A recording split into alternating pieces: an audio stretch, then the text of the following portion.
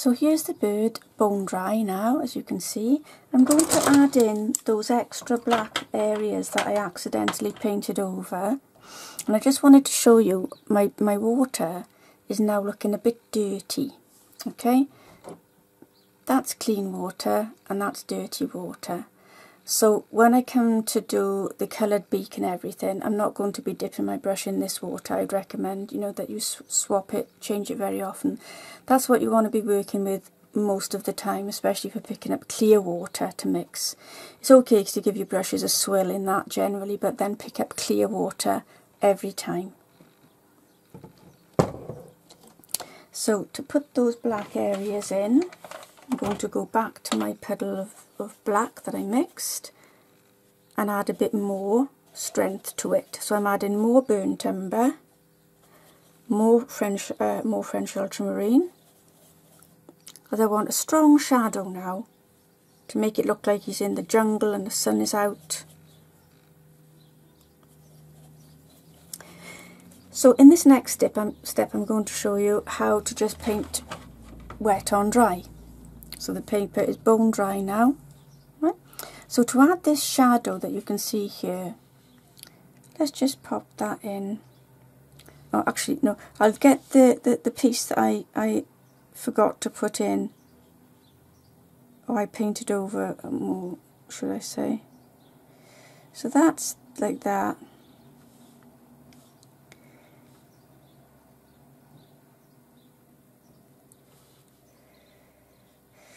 I lost part of his undercarriage, I think. So let's paint that in. So this is darker, it's a darker black, a darker dark, because it's under the sunlit feathers, which we wanted to show off by lifting them out. So we need some contrast for them to look brighter. Actually, I could make him a little bit deeper like that, perhaps cut that curve a bit more deeply. Yeah, that's better. And into there. And his feathers go up and then come back down. Right. So the cast shadow now will be, I'm loading up my brush again because I want this shadow to be very strong. And it casts a shadow on his bottom tail feathers, like that. And I'm chipping around the top feathers, making V's out of them.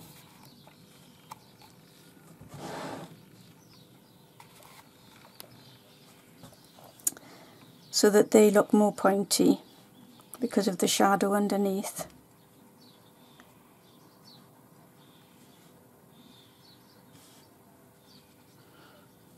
There we are. So some very strong dark shadows on there now. There's another shadow underneath this feather. So follow the curve. If there aren't strong shadows on an image that you've got, you might need to sort of make them up and just imagine where there would be strong shadows if the sun were out.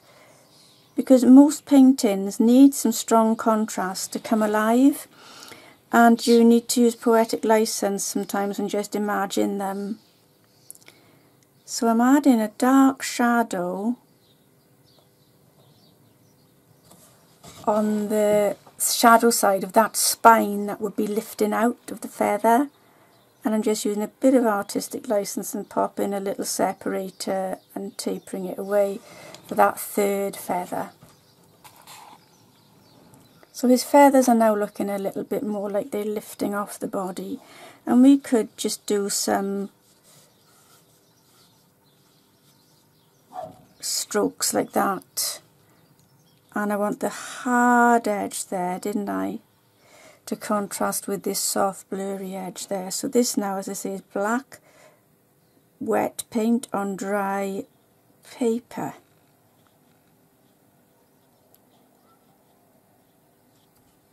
And I'll just do some strokes down, just a bit of texture. I don't want to overwork the wings.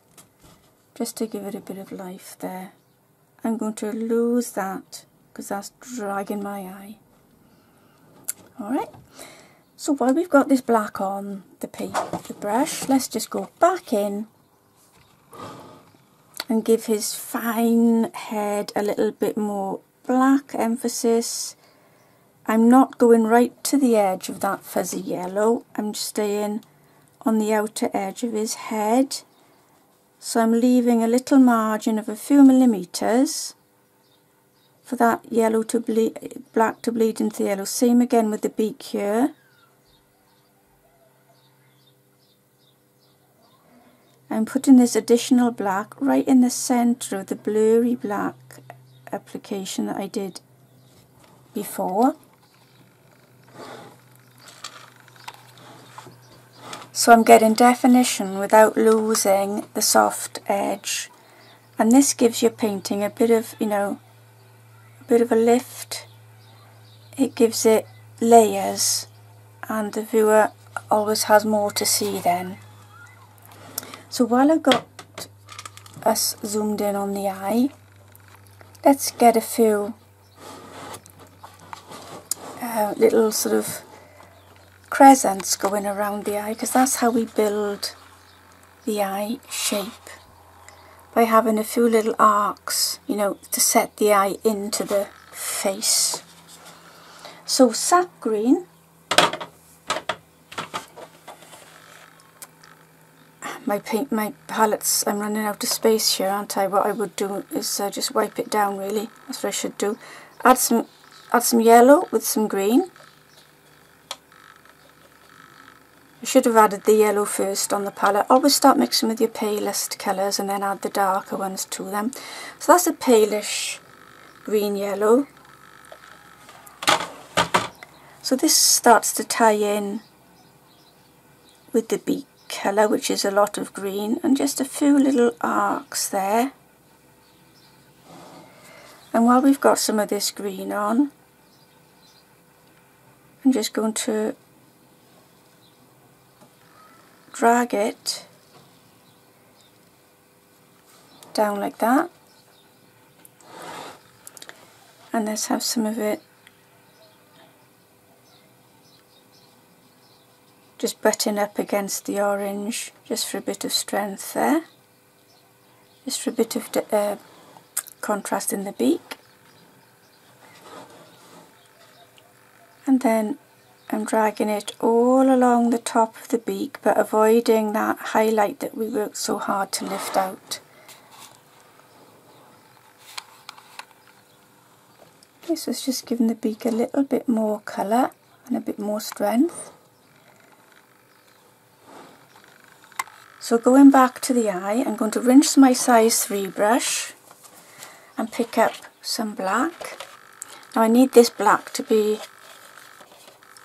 and a bit close there, I need this black to be not so runny because it's a small area, so I'm adding a little bit more of the neat brown and a bit more of the neat blue, the French ultramarine and the burnt umber. This is my size 3 brush. So to paint the eye, we're just going to make a black circle. I'm going to leave a little chink in the top left hand area as a little highlight,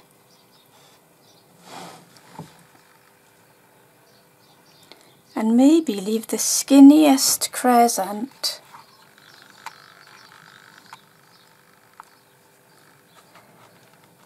in the right hand part of the eye as well. So it's a very fine crescent there,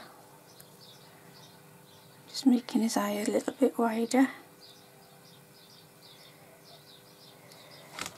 And then we've got these little black chinks, haven't we? These sort of funny markings. Again, I don't want these to be too perfect. Some of them can be a little bit paler or smaller than others, and that separator line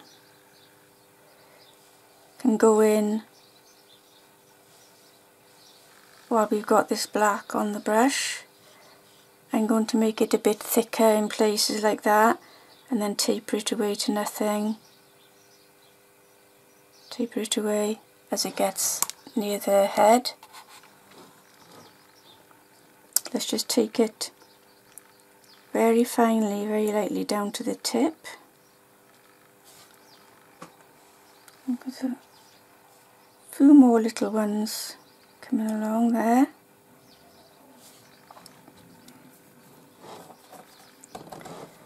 Right, what I'm going to do now is I've rinsed that size 3 brush and I've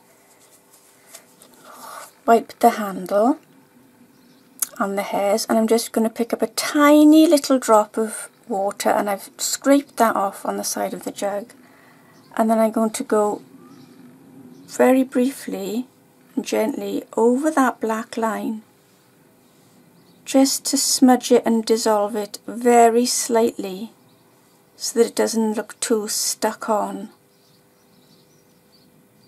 Rinse my brush again, flick it, just leave a tiny little bit of moisture on there, not a blob, just a tiny bit, because a blob will make everything run, and I'm just dissolving the edges of those little triangles, can you see, so that they just fade in and blend in with the previous wash a little bit more, so they're not too, they don't stick out too much. So the eye, I think, needs a little bit of, in this green, we need it to be a little bit darker.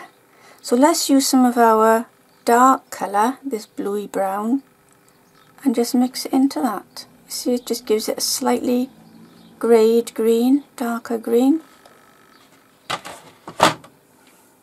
And then we can zoom in a bit more without losing focus.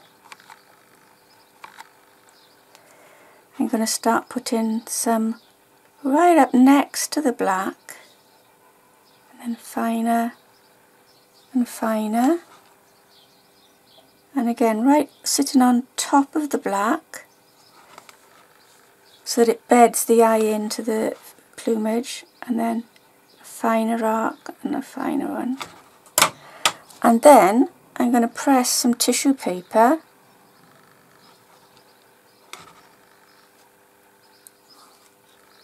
and some green came off, just to sort of lessen that a little bit.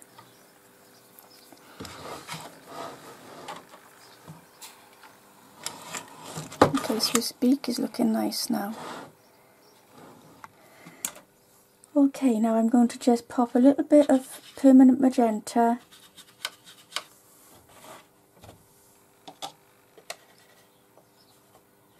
I think his tip of his beak needs a little bit of polish now.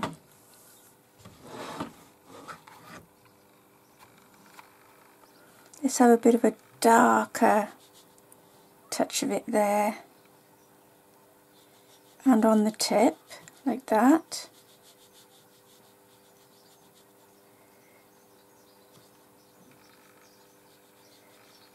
Like that, okay. And now I'm going to rinse my size 3 brush again. Rinse my brush, that's the dirty brush. That's the dirty water, sorry. Now in the clear water, give it a rinse now. And I'm going to flick the brush, and there's a tiny little bit of moisture on that area, and I'm going to blend that permanent magenta line away, like so.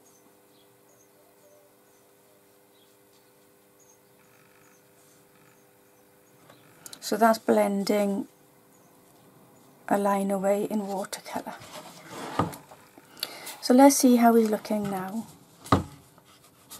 I think I like him better than the original one myself. I think his beak is a bit nicer.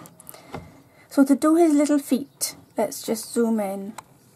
I don't want to make this video too long, so his feet will be just the grey that's left on the palette, which was that blue-brown.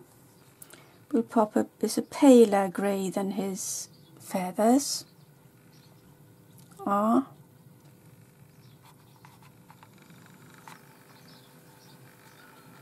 So let's just get some grey on.